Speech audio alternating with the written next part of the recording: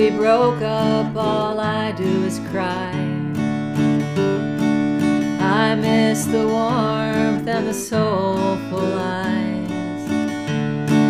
My heart aches right to the core, but it's not you I'm pining for. I miss the dog more than I miss you. She's glad to see me, for you that's not true.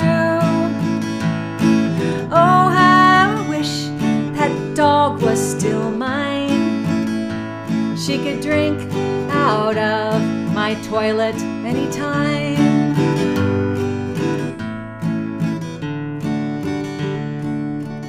When she sees me, she jumps up and down. She has a cute smile, better than your frown. When I need her, she always comes through.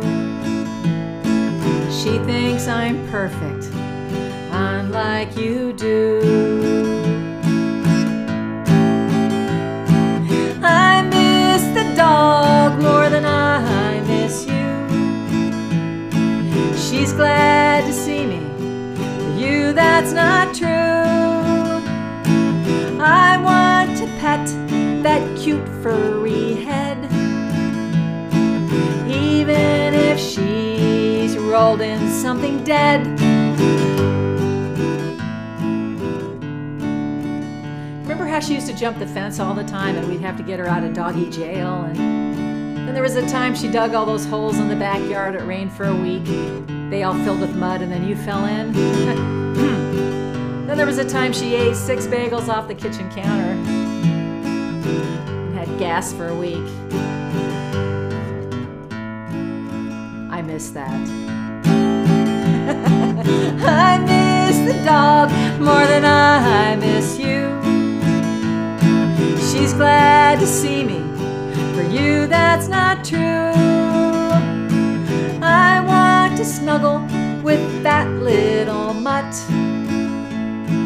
Her kiss is sweet if she hasn't licked her butt.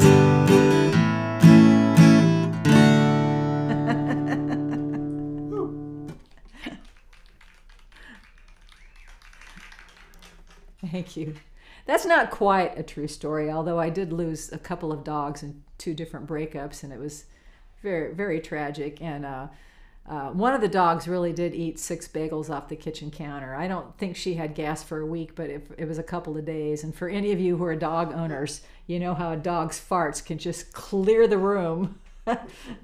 And she even ate the plastic bag that they were in. Had to take her to the vet, and the vet's like, oh, just watch her, and if she, eliminates it, you're okay. And fortunately, she did.